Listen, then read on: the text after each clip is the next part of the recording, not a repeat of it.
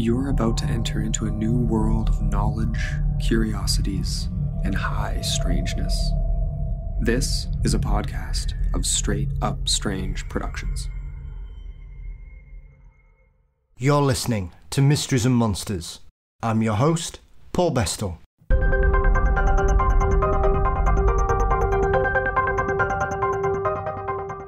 One subject causes more friction in the paranormal world than any other: possession. Cultures and religions all over the world can point to examples throughout their history, both oral and written, and yet in the modern era, it is often dismissed as mass hysteria, propaganda, or misdiagnosis. Dr. Richard Gallagher, a professor of psychiatry at New York Memorial and a psychoanalyst in the faculty of Colombia University, isn't so sure.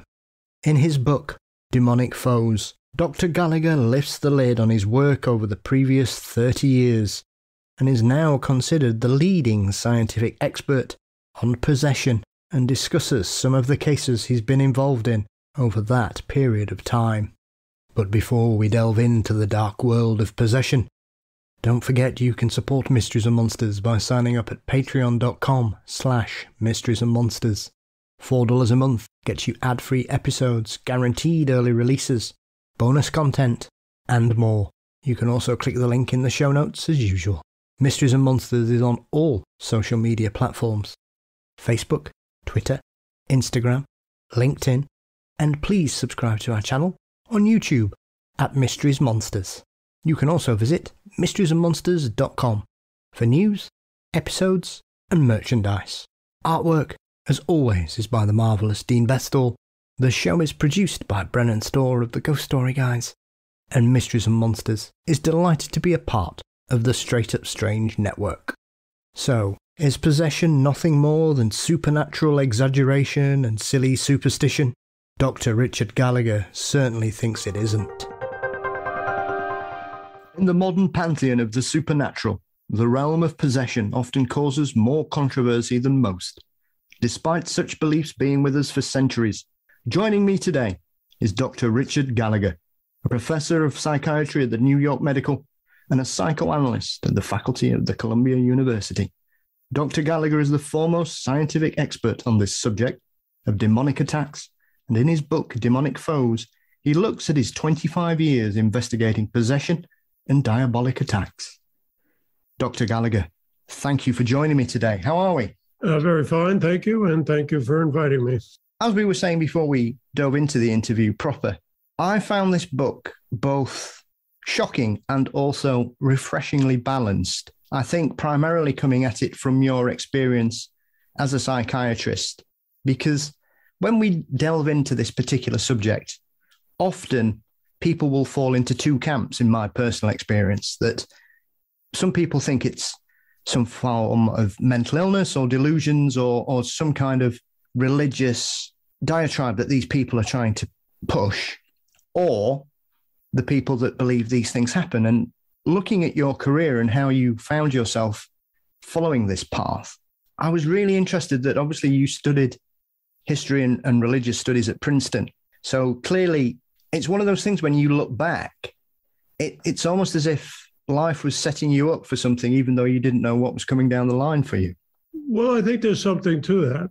In other words, I'm a great lover of history, and you realize throughout history how often people believe in a spirit world of various sorts and in certain phenomena that in the modern world gets called the paranormal, but in fact, in the course of most of history was labeled either supernatural or the term used to be preternatural, meaning, in the realm of demons or something, or evil spirits.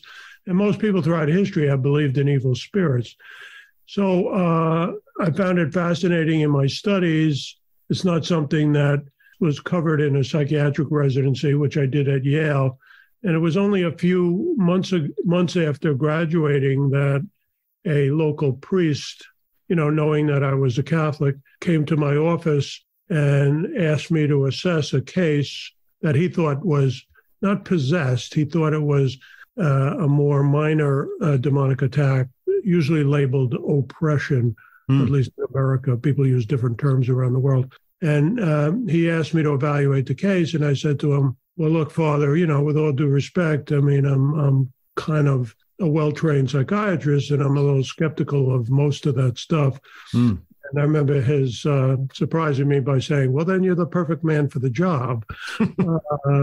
So I always have gone into this, probably by nature, I'm a little bit of a skeptical person, but it's just that over the years, I've seen so many of these cases, I've obviously become very convinced that these kind of states of mind or conditions, which do need to be distinguished from, say, mental illness or people's imagination, but that there does exist this category of conditions that have no other explanation but something like possession. Did you find it helped that you had done religious studies, and as you've referred to there, that you're a practicing member of the Catholic faith, that you were aware of the history of this particular issue or problem or belief that had run across continents? And it doesn't just apply to Catholic or the Christian faith in general. We can find examples of these situations occurring across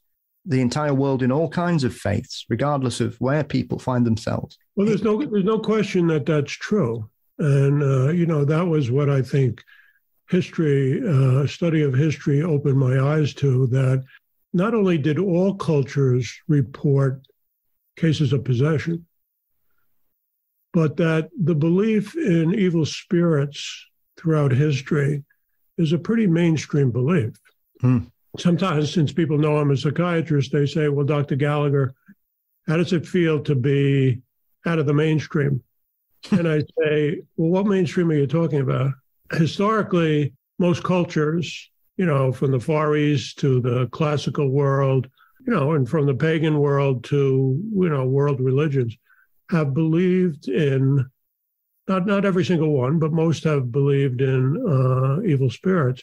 In America today, if you look at polls, the majority of Americans still believe in evil spirits. And if you travel around the world, obviously to places like Madagascar or Haiti, or actually much of the Far East as well, my book was translated into Japanese recently, and I asked somebody, well, what is the state of belief over there? And they said, well, obviously it's not a Christian society, but they almost all believe in evil spirits and including evil spirits. So I don't regard myself, Mr. Storr, as out of the mainstream. In many ways, it's the skeptics, modern skeptics and modern materialists who are out of the mainstream in terms of world history. Mm-hmm. Now, in Europe, of course, Europe is fairly secular. So it's sort of regarded as can be regarded as somewhat of an irrational belief or ascribed to, people who are simply mentally ill or something. But the real reason I wrote the book was to clarify that, yes, there are people with mental illness who think they're possessed and they're not. There are other people who may have sensory misperceptions. There may be people who are charlatans who push ideas of the paranormal, but that beneath that, there is a real reality. Paranormal, respecting maybe your audience, is in some respect a pseudoscientific term. By that I mean it arose, in the 19th century, as did the word paranormal, as an attempt to study, in some ways materialistically, things that had always been regarded as spiritual in nature. So, I think there's a rigor and a science to what I do just as much as anybody else, even the skeptics. I think it's one of those aspects of the whole history of this, as you refer to there, about the rise of it in the 19th century, that we had a lot of learned people, especially here in the United Kingdom, who formed the Ghost Club and the Society for Psychical Research. And a lot of them had come from universities and were men of medicine and science.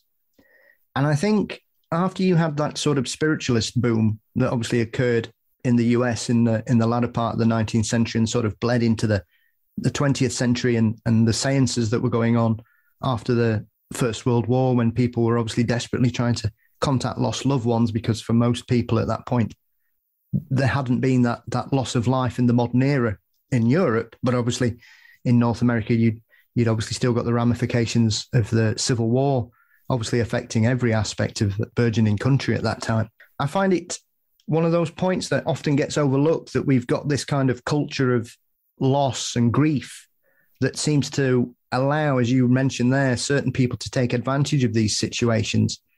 And do you think, looking back at that particular period, it's why we've ended up in the modern era with it kind of being looked down upon by more academic establishments? For in the large part, obviously there are some universities and men of science and people such as yourself, Dr. Gallagher, that have continued to ignore the modern interpretations of such subjects as nonsense or legends or fiction or some kind of fables, that there is a tangible reality to some of this. Nobody's saying all of it's real, but there's certainly something going on. There's a kernel of truth at play here. Well, sometimes more than a kernel of truth, sometimes more than a kernel, you know. I can tell from your summary of the modern history, including the rise of what's called modern spiritualism, that you're a good student of this whole intellectual movement in modern times. And you're right that there were some very prominent, even Nobel Prize level people on the Society for Psychical Research. And they were often, good searching people who were mystified by the continuation of these spiritual type of phenomena that they couldn't explain materialistically. And that bunch of people, continue. And, there are those people. I do think that many of them are, very decent people who nevertheless, perhaps because of their own wishful thinking, do ignore the evidence. When I work with somebody evaluating somebody, I certainly don't automatically jump to the conclusion that this is preternatural or demonic or paranormal. I need evidence too. Science as we understand it, to get a little academic here, science as we understand it in the modern world is a little bit different than the way the word was used historically. The word really comes from, the Latin word, which meant knowledge. Things that were regarded as genuine knowledge were called science. In the modern era, we think of science as things that can be experimented upon, things that can be replicated about. And that's fine. And it has allowed our, modern cultures to advance scientifically in marvelous ways, space travel and antibiotics and all this sort of thing. The philosophy behind that is called methodological naturalism. In other words, the idea that science can advance by studying things using materialism as a hypothesis and excluding sort of more amorphous mental or spiritual phenomena. But, we all use, in addition to the scientific method, we use our testimony. That's another kind of knowledge. I mean, how do people understand most of who their parents were and stuff like that, or history? Did George Washington cross the Delaware River? It's a matter of historical testimony, and that's knowledge too. Although, again, there are obviously going to be people, the more unusual a phenomena is, there's going to be more debate about that. But I certainly don't think in my work, which is basically based on people's testimony and historical information that they tell me, I certainly don't regard that as unscientific. It's just not quite what a more narrow modern definition of science implies. Absolutely. And I think this is often the kind of duality we have with these kind of things, because obviously, as we've touched on, if you say to people, you're a doctor of psychiatry, some people will say, well, what on earth are you getting involved in this kind of thing for? Because they will just far as they're concerned, these are chalk and cheese subjects. They should not be rubbing shoulders together. And yet, in your book, Demonic Foes, you clearly lay out how you got to this particular point, how it started for you.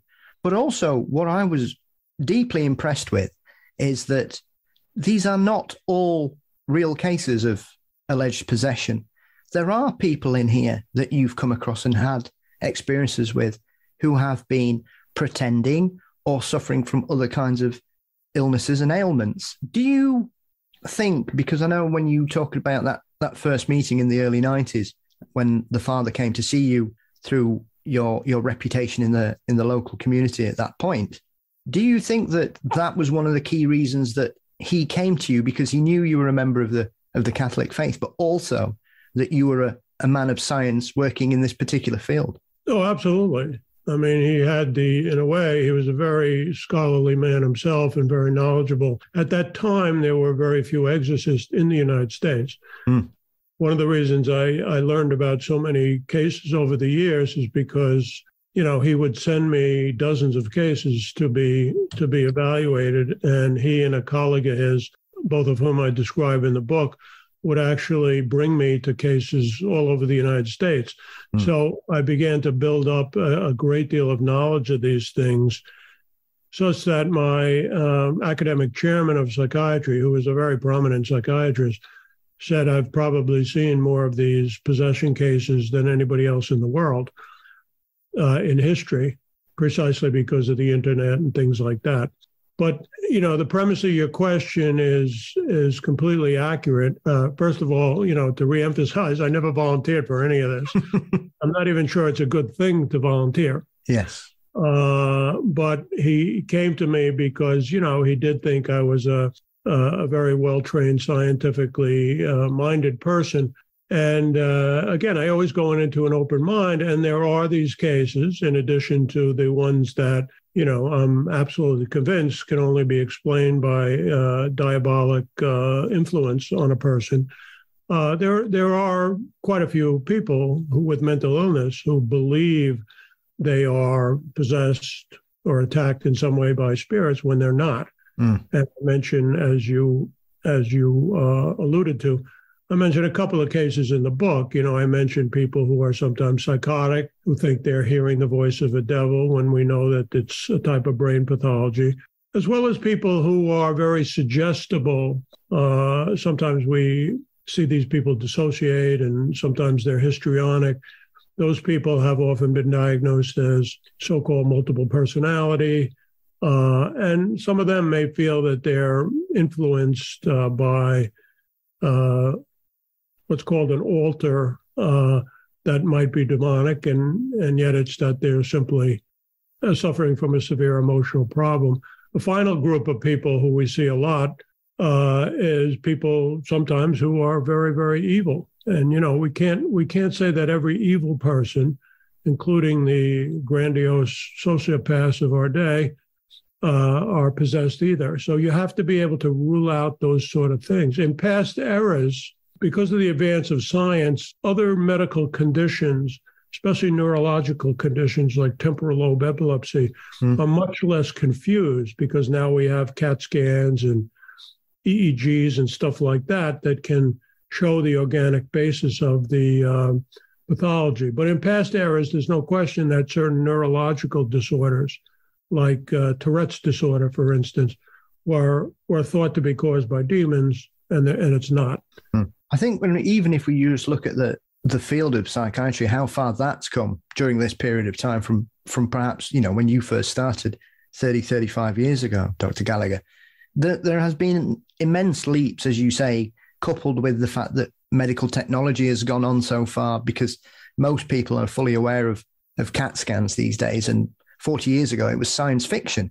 You could never imagine that we would have such an ability that you could simply get such clear images of the brain and the functions of it and how things would work, and some of the work that's gone on in regards to neurology, especially, that some of these, as you refer to there, some of these ailments that we've come to consider quite normal these days, such as Tourette's, which seems to be something that's gone from, as you mentioned there, people often prescribing possession or some kind of spiritual influence over these people that have this affliction or this illness, depending on the scale of it, are now able to be treated and back as being classed as functional members of society. Because this is the other aspect, I think, of some of the situations that we've had to deal with, that throughout the centuries, some people who, through no fault of their own, would have some kind of psychiatric disorder or a neurological condition would be treated as outcasts or classed as being satanic or possessed, when they were just,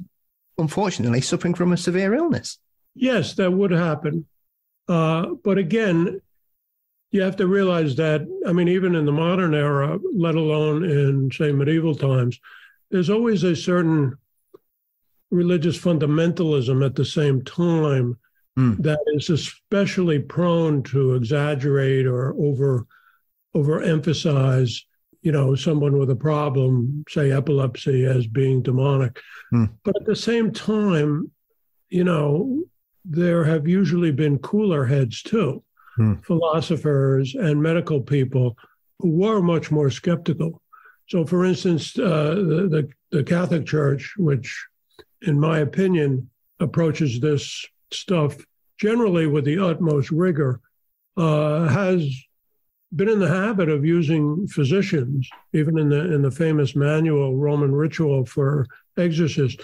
It advises that, some of these cases may be depression. When the priest is unsure, they should consult a physician. And physicians have been involved in this for centuries. That's also a little known fact. And of course, even in the modern era, just as there was witch hysteria in the 17th century and stuff, there are still, hysteria. There is still much hysteria about so-called Satanists taking over the government and this sort of thing. I'm witness to the QAnon conspiracy. And when I started out, there was something that was being called at the time, it was kind of a precursor to QAnon, you might say. It was called the Satanic Panic. And it was about, again, I can see that you're familiar with a lot of this stuff. There were people who were claiming that there were all these Satanists running around every neighborhood. Now, again, a lot of times these hysteria or exaggerations develop because of a kernel of truth. You used the word kernel of truth to me at one point. For instance, there are Satanists. They're not a lot. I write about one very prominently in the book, a woman who was an out-and-out devil worshiper. She regarded herself as queen of a satanic cult. She described herself as a high priestess. There's no question in my mind, we had independent evidence of different sorts that she was a member of a cult, and she became possessed. But, she was kind of the exception that proves the rule. If she was a genuine Satanist, it's not like there are Satanists running around amok, running societies and stuff. Does that make sense to you? Yeah. Well, it's one of those things, I think, because at the same time that was happening in the US, it was happening here in the UK as well. Right. We had several large satanic cult panics here. Right. And when eventually, it was one of those things where people took it on face value and it caused irreparable damage to families and communities. And it all got traced back to a tall tale that got out of hand. And there were innocent people who were accused. There's no question about it. Oh, yeah. People had their children taken away from them, lost their jobs, lost their families. It's terrifying looking back. So it wasn't just occurring in North America. It was certainly happening here in Britain. After my residency at Yale, when I was at Cornell Medical College for a while, we actually studied some of those cases. We studied what was called, and you're probably familiar with this term too, false memory. There are people who have false memory of abuse in general, let alone of satanic abuse. Yeah. Now, again, on the other hand, you have to think in a complicated way as a thoughtful person. It built on the real cases. I mean, I worked with a lot of abused inpatients in those days. And the reality of abuse in children is an enormous one. And maybe precisely for that reason, that other people can get away with either falsely accusing intentionally other people or just somehow manufacturing the idea that they were abused. They may well have believed it, but weren't. That is more of a minority. And maybe with the Satanists, it's the opposite, that there is this rare group of Satanists, unfortunately, too many of whom I have actually come across, while on the other hand, there is a widespread exaggeration of Satanists all over the place, wreaking havoc. I mentioned in the book that somebody claimed there were somebody very partial to the theories of the satanic panic, you could say, claimed that 50,000 American children were kidnapped by Satanists. And I pointed out that that's more people than were kidnapped in the whole country, and many of those runaways, were people who were running away from a, unfortunate family situation, weren't really kidnapped at all. So again, it's a field, this whole field of the demonic, witchcraft, curses, nefarious, dark figures all around the place, is very easily exaggerated in a lot of cultures. And to me, still to some extent in America. Yeah. It is strange how it seems to be able to be manipulated from both sides, both on people trying to promote themselves of having more power or more reach than they probably have, as you refer to there, or even people who are using it from the opposite side to try and stoke up these feelings towards these communities or these particular people that don't follow what they decide are normal practices or acceptable behaviors for whatever reason, that both sides seem to be coming at this from the same direction, but neither really has the evidence or the support of what they're trying to promote themselves, and end up looking, as you say, when you find out, if you go after these people with facts and figures, their arguments quickly fall apart. But often, I think, especially during the era of the satanic panic, people didn't have the resources and the reference materials to be able to go and look somewhere and say, did 50,000 people really disappear during this period of time? Whereas now you can go online and you can probably debunk it in about 10 minutes if you know where to look. If you know where to look, because if you also go online, you may get more and more confused. There's so much misinformation, as well as political information that people manipulate online. So, it's what does it call for? It calls for sober-minded, scientifically trained, or at least very thoughtful people to sort out the wheat from the chaff, to use the biblical term. When you look back at that first case that the father brought to you, looking at the book and some of the other cases that you mention and discuss in depth, it seems quite a minor one in the scheme of things. But there's also a lot of consistent themes that we hear time and time and time again. As someone that's been listening to shows such as this and other people having conversations about this particular topic for probably the best part of 30 years, Dr. Gallagher, the whole pretense of people being attacked or beaten or bruised by unseen assailants is something that seems to have been with us for as long as we've been able to discuss these kind of subjects in a mature and balanced manner, without falling down to any particular rhetoric from whichever belief system we come from. So for me, I'm always pleasantly surprised when I look at a body of work such as your book, that you explain some of the other potential solutions to these types of occurrences and injuries that can come. And there are obviously types of stress that can cause the body to bruise itself. And as we were talking about false memory syndrome, there are people who will cause themselves injuries and have no recollection of it.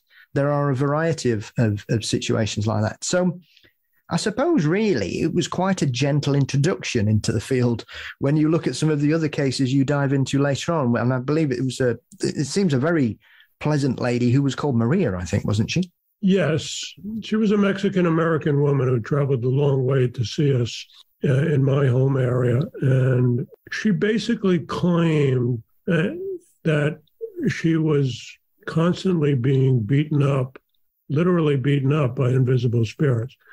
Now, again, this is not a case that we would call possession, even though terms differ from culture to culture.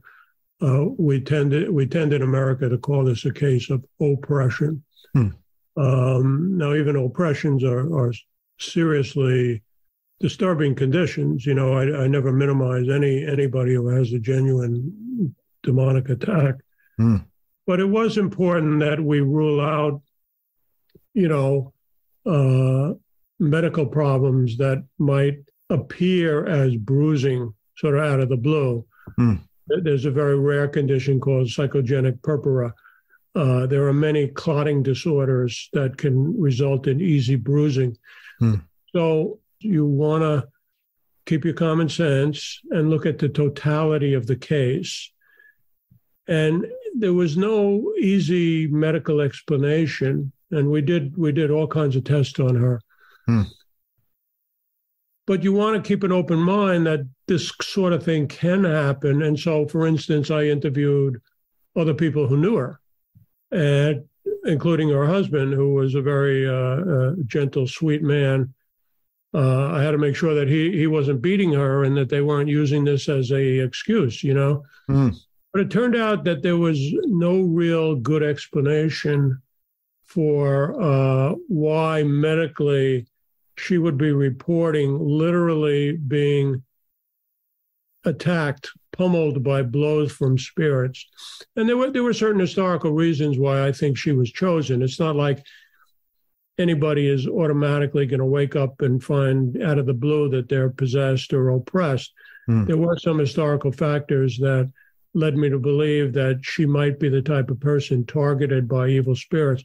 But her story was so consistent. She was such a truthful person that I also realized that even good people sometimes can be attacked by evil spirits. In the case of the Satanist I talk about, it was very obvious that it was because of her Satanism that she was severely attacked. But this woman that I call in the book Maria, she was not in that category at all. Julia, on the other hand, Maria was helped eventually, and she was eventually, the attack stopped. With Julia, tragically, it's the opposite lesson. Number one, she was attacked, possessed, precisely because she was somewhat of a nefarious character, and she had spent many years in a cult worshiping Satan. Kind of the classic Faustian bargain, right? Fool's bargain to play around with these demonic forces. Now, even though she was a Satanist, she did not want to be possessed. So when she came to me for evaluation, it was very clear, and it was very clear to the priest already that she was possessed. They really wanted me to talk to her, which I did pro bono, why she was so ambivalent about getting exorcisms. Because on the one hand, she wanted to be freed of the spirit. But on the other hand, she didn't want to give up her life in the cult. And, the simple cliche about it is you can't have your cake and eat it too. That's exactly what I was thinking. She had to turn to God, we Catholics would say to our Lord, to be helped and to renounce her sinful and cultish past. And she was unwilling to do that for various reasons.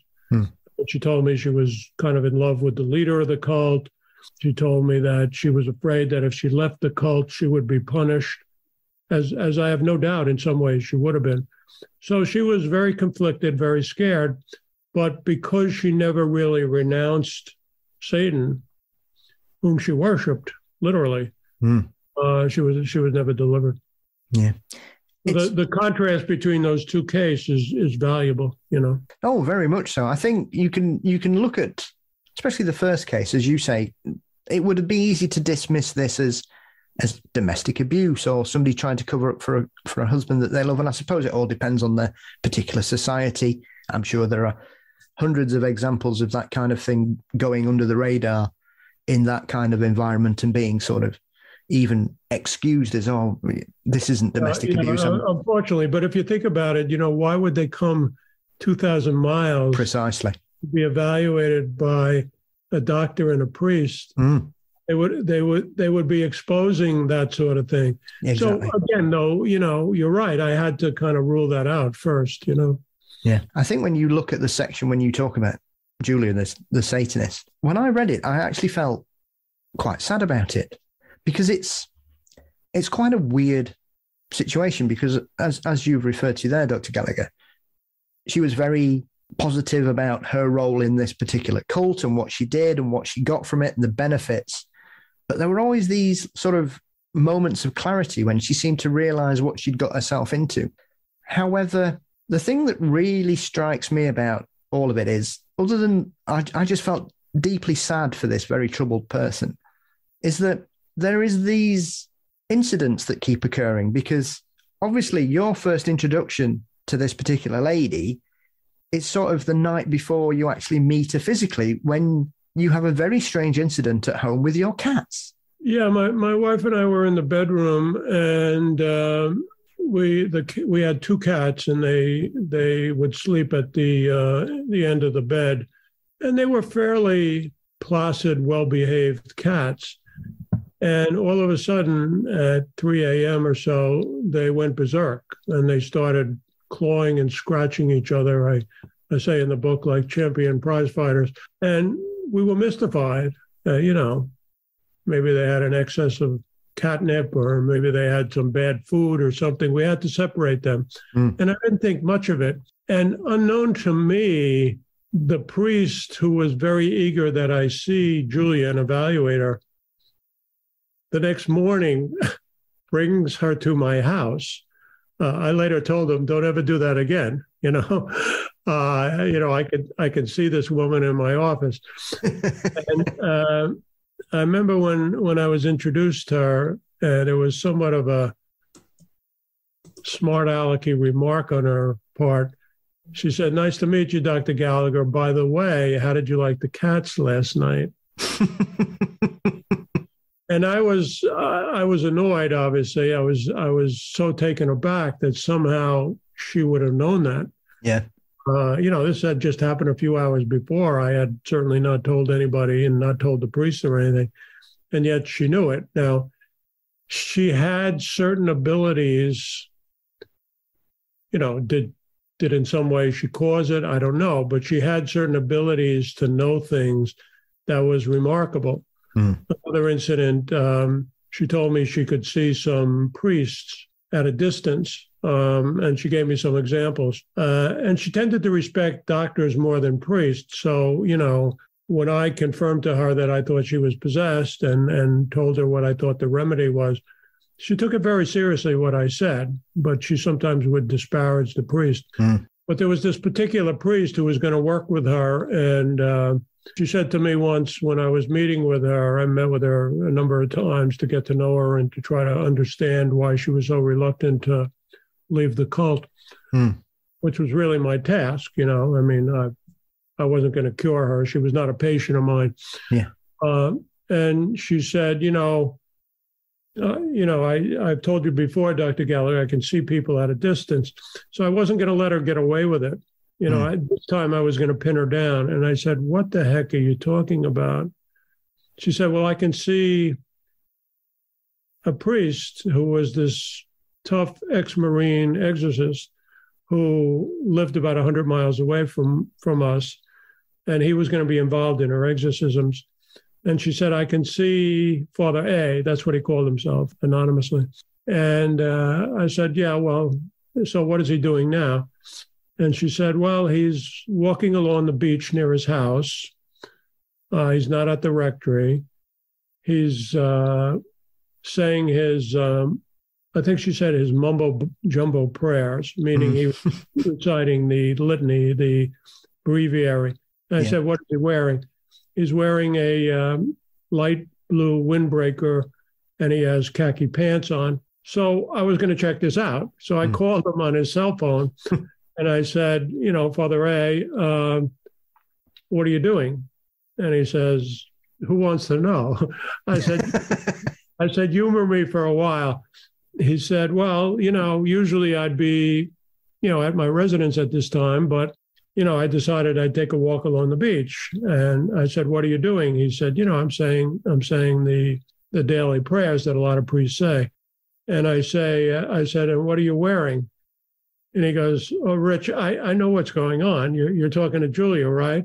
I said, just humor me a little more. What are you wearing? He said, well, I have my windbreaker on. What color? Blue. And how about your outfit? Well, I just have my khakis on. And, I told him that Julia had seen him at a distance. It's a paranormal power. I would say it's a diabolically infused power that even in her normal state, a lot of times you see very weird things happening when the person goes into a trance and the demon takes over. But in this case, because of her satanic background, she had some abilities even outside of the trance state. But I remember the priest eventually saying to me, that woman is something else, right? And it was certainly the case. Did you ever put your finger on why she went through this period? Because obviously, as you read the chapter where you're focusing on this particular case, I was really struck by it. It seems to be going one direction to the next.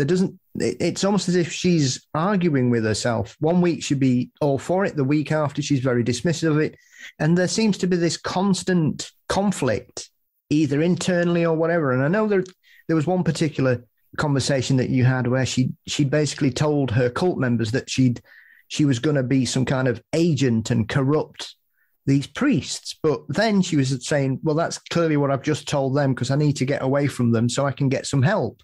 And then a week later, she's back being dismissive about the church and the priests that are trying to help her. I just found this whole sort of roller coaster that she was going through at this period quite striking. It was a roller coaster, and it indicates exactly what you imply. She was a very internally conflicted person. So she was a little bit betwixt and between, She did not really know exactly what she wanted. She clearly wanted to get rid of the possession. She was aware herself that she was possessed, but she was both still enamored of the cult and fearful of the cult. The reason she told me, and she was always told me she would be 100% honest with me, which was refreshing. She also gave me permission to tell her story, which I think was a kind of gift to me. And it was really remarkable that this prominent Satanist would tell me all about her cult. So that's one of the reasons that I eventually, when I was asked to write a book, I included her story, highlighted it, in fact. But again, you're right. She was very conflicted and very unsure of what was the best course of action. Now, I do believe that she told the cult, because, she was disappearing from the cult for a while, that she told the cult and its leader that, she was really just going to try to, get these priests in trouble, because she had to give some excuse of why she was meeting with these priests, and she was afraid of them. I don't think she really was serious about doing that, or trying to do that. And I know the priests were aware of that she might try to do something like that, might accuse them of something that was false. On the other hand, unfortunately, the side of herself that was afraid of the cult won out, and eventually she dropped out. It is rather sad to see, because clearly there was something that forced her to seek help. It was sad. It was tragic. And I remember her saying to me once, look, Dr. Gallagher, I worship Satan. I know he has given me favors. He gives me these special paranormal abilities, psychic powers, whatever word you're gonna use. And I like it. I like being able to shock people, and I like feeling I'm special to Satan. And I think Satan, when I die, I think Satan will take care of me. Which, again, I think is a very foolish thing to say, needless to say. She said, well, the God, the Christian God that I know you believe in, I don't understand him. I just don't understand God. I mean, if he's such a great, benevolent person and all-powerful, it's a typical anti-Christian argument. If God is so powerful and so good, why does he allow so much evil in the world? Which, of course, theologians struggle with and, come up with the idea that that's the inevitable price of human freedom. But I remember her saying to me specifically, Satan, I think he's going to take care of me. This God you believe in, I completely don't understand him. And I think that was another part of her ultimate dilemma, you might say. Have you seen through your career over the last 30 years, since you've been involved in this field, Dr. Gallagher, have you seen spikes where people will go through phases of believing that they are possessed or they are suffering from some kind of oppression of a variety of... Because I think one of the key things we have to take into consideration is popular culture's influence on some people, because with the greatest respect, there will be some vulnerable people out there who will believe that they are suffering from some kind of possession, because these days you can't seem to turn on a paranormal investigation show without them falling into this constant situation of demons being everywhere, especially in the US, it would seem, in certain shows. So do you think that still plays an important part in this, which kind of creates too much noise? So when you do have real cases and people suffering from real infestations, they often get overlooked or dismissed because it's a popular cliche these days for some people. Oh, there's no question that there's an exaggeration in the culture about this stuff, and it's influenced by cultural and media factors. I mean, one of the things that the Exorcist movie did, which was a fictional movie, but was based on a real case of a young boy from Maryland, which still gets debated, but I feel had a serious demonic attack. It stimulated a lot of people to imagine that they were possessed, who in fact were just confused or, had a psychiatric illness. And that has continued, so that in, say, American culture, which I'm most familiar with, there are plenty of people who think they're demonically attacked in different ways who are not. And it may just be ignorance, it may just be mental illness. So again, that's why you have to approach this stuff with rigor. And that undoubtedly throughout history has always been the case. There have always been people who have been demonically attacked. And on the other hand, there's always been exaggeration and confusion about it. There's also been confusion about what causes a possession. For instance, in the Western world, and I would include large periods of Judaism, although most modern Jews are influenced by the great medieval physician Maimonides' view that that evil spirits don't exist. He was a good doctor, and he kind of thought, 8 centuries ago, that these people were just psychotic or something. So a lot of modern Jews do not believe in the devil, but certainly historically, including around the time of Jesus Christ, large parts of the populations and the Pharisees, the leaders, believed in demons. And even in the Talmud, there's talk of exorcisms. So what I started to say is, large parts of Jewish history, including in the Old Testament, or at least later parts of the Old Testament, it's not emphasized in the usual Old Testament, as well as in Christian cultures, Protestant and Catholic, as well as in Muslim cultures, where evil spirits are called jinn. Yep. There is this widespread belief in evil spirits, and they are believed to be demons, which actually comes from a Greek word, daemon, which didn't really mean evil spirits, but when it got translated into the Bible, it came to be ascribed to evil spirits. Anyway, I digress. What I'm saying is large parts of the Western world have always believed in evil spirits as fallen angels. But a lot of other cultures, like in the Far East and stuff, and in pagan cultures, they believe in malicious spirits, but they don't necessarily think of it as fallen angels. They think of it as sprites or other minor deities who are malicious.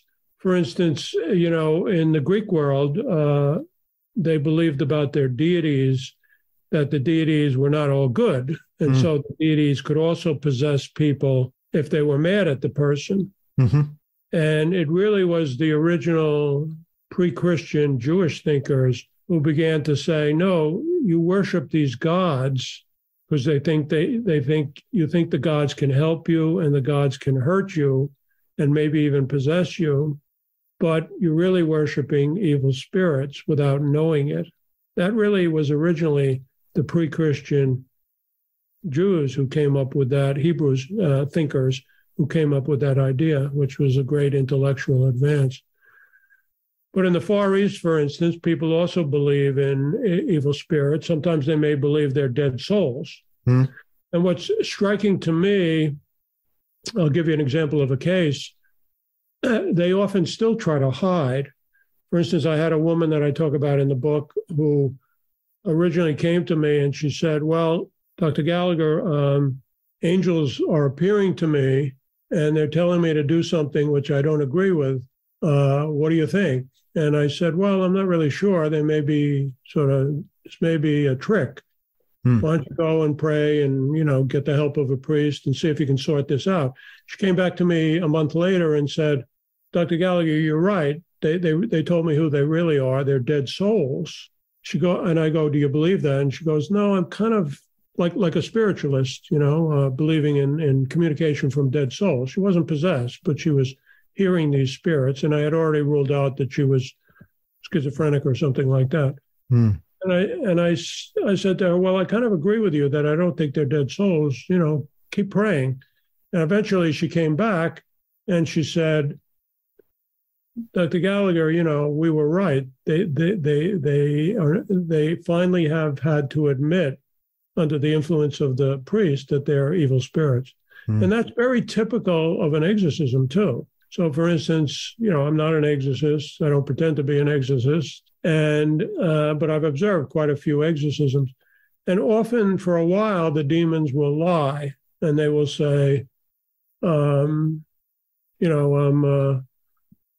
this dead famous person, Judas Iscariot or something. Or I have had possessed people say to me, believe it or not, I'm in touch with Zeus. that Zeus is talking to me. Right. Somebody said to me, you want to talk to him? And I said, not particularly. It's characteristic of exorcisms. Again, these are remarkable facts, but the world is an odd place. During an exorcism, successful series of exorcisms, often takes more than one, the demon is forced to admit finally who they are. And they do it reluctantly. And there's a little bit of a kind of perception that if you get the name of the demon, it's helpful. There's a reason for that. It's because the demons are trying to hide and not reveal who they are.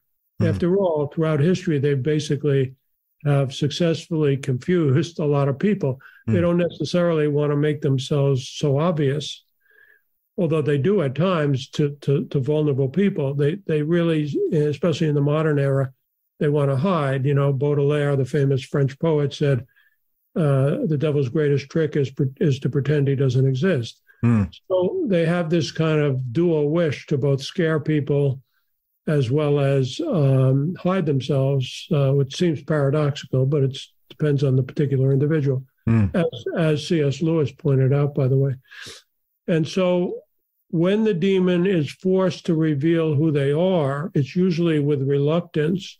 And what it means is that the devil is submitting to the authority of the church and ultimately of God. And that's really what they don't want to do. In other words, the demon is being commanded, tell us your name. They try to hide until they're forced to submit. And that's a good sign in large part because you're now seeing that the demon is under the control of the authority of the church and of God and of Christ, as we Catholics believe. So it's remarkable that they pretend to be other things. Even in the Jewish tradition, people have claimed to be possessed by wandering souls, which are called Dybbaks. Mm-hmm. And, the idea is that these are dead souls possessing people. I do not believe dead souls people. I do not believe pagan gods possess people. I believe it's always been evil spirits possessing people and then lying about it to confuse people. I think for anybody who's not really delved into your work before as well, Dr. Gallagher, they may be surprised to hear that the church have an approach where they seek medical assistance. But I think once you look into the modern exorcism, because I think, once again, we suffer sometimes in this world that people's ideas of what goes on is entirely based on popular culture. And as far as they're concerned, that's all that happens. So for anybody that thinks of an exorcism, most people will think of what Karras and Merrin do in the film rather than the actual reality of it. So do you find it still surprising that people don't understand that there is a medical pathway that they tend to follow because they want to rule everything out first? Because I would imagine, as we've touched on earlier, they will get a lot of people who, for a variety of reasons or from certain backgrounds, will be convinced that they are possessed when clearly there's other things happen to them in their lives that have put them in a point where they feel that that's what they're occurring. And yet I think some people who would like to dismiss especially the Catholic Church's role in this, Dr. Gallagher, will say that they'll accept anybody telling them they're possessed, when clearly the evidence shows that that simply doesn't happen. They want to make sure that they've covered every other explanation. Well, again, I can't speak for every fundamentalist exorcist, but you're absolutely right that in the Catholic Church, it's very rigorous. Pretty much in America, it's required that you get a medical and usually a psychiatric evaluation. Even in the movie, remember, the Father Karras, who is the original priest involved before he brings Father Merrin in, Father Karras was a psychiatrist. Yes. And, in the real life case, based on this boy from Maryland, who was eventually delivered successfully by the Jesuits, actually in St. Louis at the time, this boy went under a lot of medical exams before the Jesuits agreed to work with him. So by and large, in modern societies, and in large parts of Europe, as well as certainly in America, the church pursues a very rigorous practice before they allow an exorcism, which has to be allowed by the bishop, who's usually a fairly educated man who has to, ultimately approve. So it's a long process, and it's a rigorous diagnostic process. The way it's recognized is that in the official manuals, the exorcist is supposed to have a moral certainty, which means that he is supposed to be very convinced that this is a true demonic possession, as opposed to, say, somebody's imagination or medical problem. And that's been going on for hundreds of years. Yeah. Have you still found yourself surprised when you are invited to deal with new cases? Because obviously you have continued to build your reputation and working alongside the church and become invited to join the international exorcists in regards to your assistance that you offer them on a medical and scientific aspect, Dr. Gallagher. Is it something that I suppose sometimes people can be quite churlish about these subjects and go, well, if you've seen one, you've probably seen them all. Reading your book and knowing the little that I do about it, I know that this is once again one of these phenomena that it's not always the same.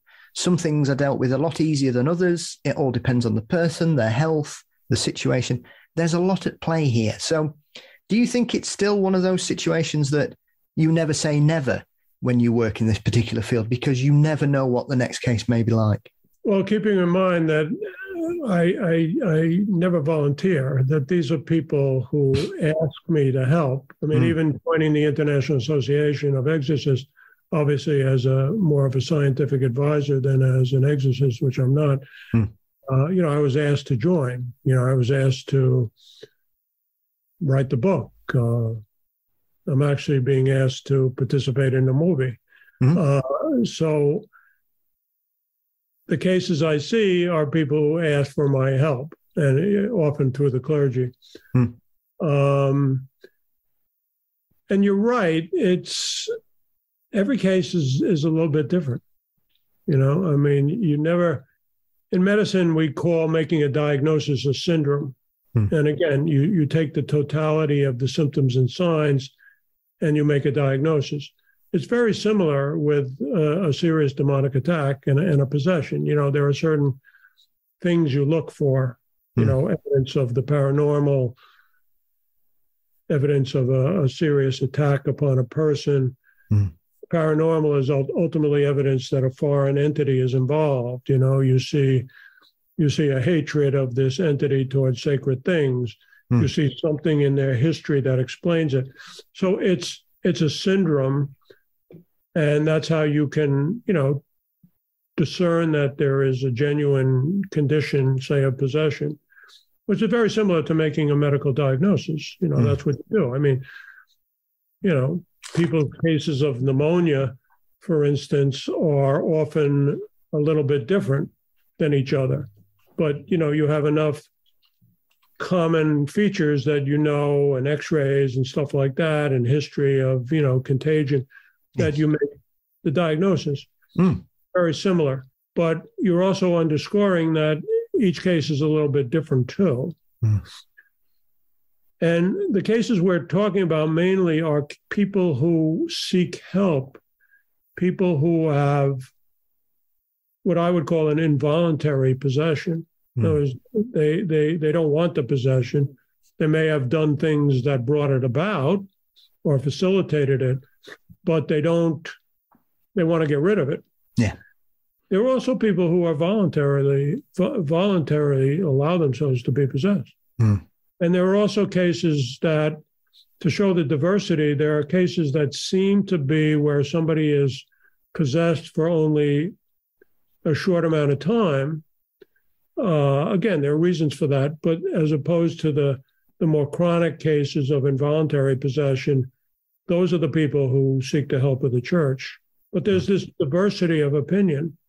There are some people who the demon will manifest itself while the victim is awake. And, and there are other cases that will only truly manifest themselves when the person is in a trance, or especially during the exorcism. So there is this wide variety of cases. So, you never quite know what's going to walk through that door. Well, I suppose that's one of the surprisingly enticing aspects of this, because of where you started in the first case. You had stepped through your threshold into your office all those years ago. And yet here you are, you're still learning new things. You're still changing your perceptions of reality and what the potentials are here, because I would imagine there will be cases that make you question everything that you believed, regardless of whether you are a person of a faith-based slant or someone completely coming at this as a cold, hard science. Well, I can't say that I'm surprised too much anymore. I mean, on one level, I've seen it all, so to speak. On another level, again, the diversity keeps you thinking. And like any good doctor is going to remain learning their whole lives. So otherwise, you might hand in your shingle, as they say. Yes. On the other hand, there is also such a diversity. I mean, we've mainly talked about possessions, but, there are also these cases of oppression where people may be beaten up or choked or scratched or something like that. And there are also cases of what we call, which are even more controversial, internal, what I call internal oppressions, where the person's mind is attacked with images and visions and stuff like that.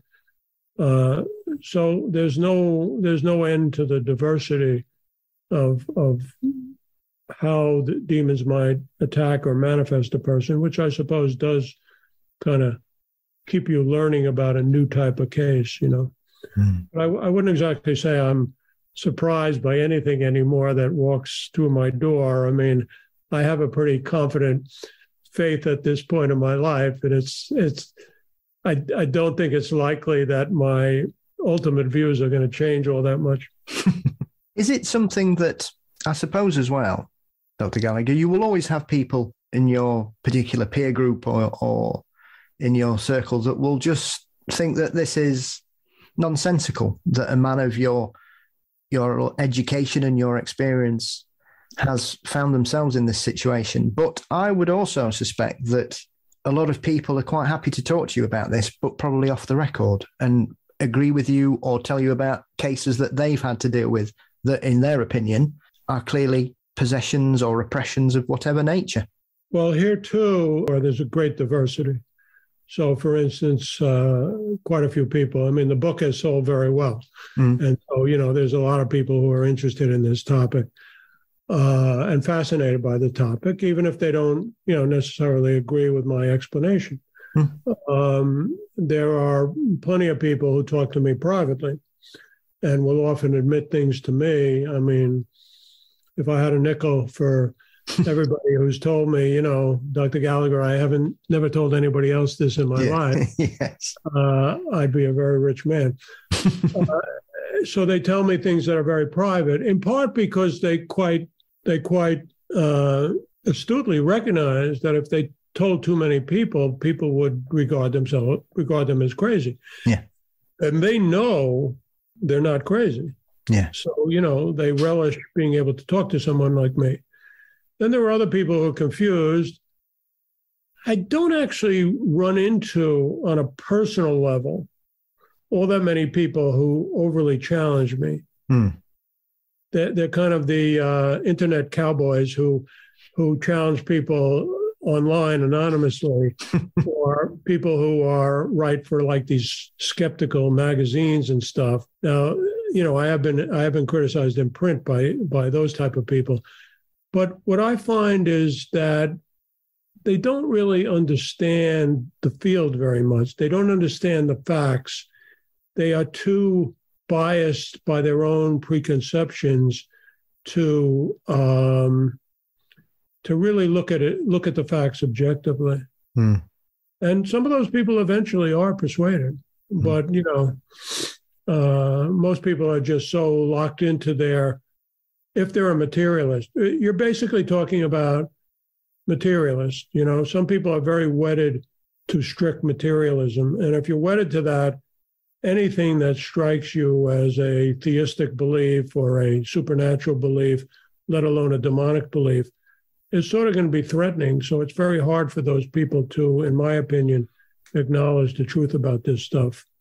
But again, I think I said before, I have had people say, how does it feel to be out of the mainstream? And in some ways within my field, I'm a little out of the mainstream because that's because it's not because there aren't, many psychiatrists and mental health people who are open to, faith-based explanations. But by and large, they like Freud, they are a little more hostile or skeptical of religion. And as mental health people, they see these people who will complain, well, the devil I'm hallucinating the voice of a devil. And so they overgeneralize. They begin to think, well, all these cases that, get written about must be bogus cases, just mentally ill people. So they don't have, in some ways, they don't have a broad enough perspective. The way I will often phrase to people is, well, how many mentally ill people do you know who levitate? How many mentally ill people do you know who all of a sudden will speak a foreign language that they never knew? That's not mental illness. No. That's something beyond. They just kind of dismiss those cases. Well, I didn't see it, so, I don't necessarily believe it. Absolutely. Even though I've spoken to about 35 people in my life, I've never seen a levitation, which is rare, but even in possessions. But I have spoken to about 35 people in my life who either claim to have witnessed it or experienced themselves. Well, I mean, even the aspects of certain people gaining supernatural strength, some people would say, being able to throw people around the rooms or fight off 3 or 4 people trying to hold them down. There are numerous situations, and we know that can happen in the real world, even if we're talking outside of this particular subject, Dr. Gallagher. That can happen. There are certain people that can develop superhuman strength. That's a particularly confusing sign, you might say, because yes, we know that under extreme conditions, say freeing somebody from being trapped by a car accident, that certain people have seemed to muster a level of strength that is unusually powerful. Or people in a manic state, for instance, may seem to be so hyperactive and energetic that you say, this is not normal. But the kind of cases I write in the book where superhuman strength is another sign just goes so far beyond that. For instance, I give the example of a woman that I call Barbara. And, she was undergoing a probably what we'd call a deliverance prayer by a Lutheran deacon. She was brought up Lutheran. And this woman was about 80 pounds soaking wet. And the deacon was this, big guy, 200 pounds or so. And when the demon manifested through her, he was saying the prayers over her without taking the proper precautions of holding her down. He took this woman, the demon, through the woman, took the guy and threw him all the way across the room.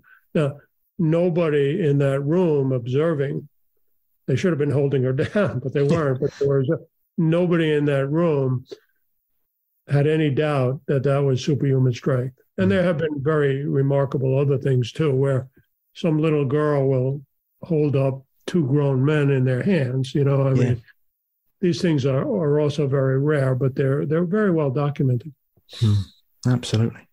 Well, it's a fantastic book, and it's one of those that challenges anybody's preconceived perceptions. And it's one of those things where I get to read so many books on a variety of topics, Dr. Gallagher.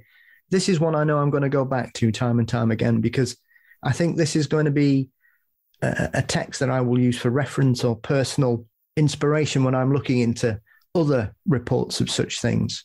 So for you, obviously, the book has been a phenomenal success around the world. It's wildly popular. What's next for you, and do you have any final thoughts? Well, first of all, thank you for the high praise. And I've been impressed in talking that you are quite knowledgeable about this whole field, and you clearly read my book very closely. So you're a fine interviewer. The book is readily available. I mean, most people probably get it on Amazon, and it's in a lot of bookstores. It's coming out in paperback. I'm not a very materialistic person. However, I'm sure HarperCollins is very happy that you're mentioning the book. I was very happy that HarperCollins published the book because they let me write the book that I wanted, I mean, without telling interesting stories, without, being simplistic or overly sensationalist. In the future, I continue to be a member of the International Association of Exorcists. I continue to be referred cases. I cannot see every case that tries to contact me. There are only 24 hours in a day. And, I'm still a very busy board-certified psychiatrist who tries to help a lot of people. I would say that the major reason that I got involved in this field was to help people who, might not be able to access expertise in this area otherwise. I mean, that's what I do as a physician. And these people should not be so dismissive of this field that they don't recognize these people are very suffering people. what was I supposed to do? Just ignore them? Yeah. I mean, so it's kind of a privilege that somehow, without volunteering for this, I got involved in this field. And, I'll continue to write about this. There is eventually a Hollywood movie, in part based on the Julia, the Satanic Queen. That's the title of the movie that'll come out. So I'm involved in a lot of ways in trying to share my experiences. And again, it's not for, publicity reasons or something like that. I don't care about the publicity. It's because I think I have an important message that hopefully providentially, I'm meant to, as a doctor, simply tell people about. That is my chief motivation, Absolutely. Well, Dr. Gallagher, it's been a pleasure to have a thoughtful and deeply interesting conversation with you about this subject. As I said earlier, it's a fascinating book that will challenge any perceptions you may have coming from either side of the argument, I think. And I'll put links to everything in the show notes as I normally do. And I would just like to say thank you so much for your time and your conversation today. It's been amazing. Well, thank you for doing a very in-depth, intelligent interview. I mean, I'm impressed by your ability to do that. So thank you for the invitation.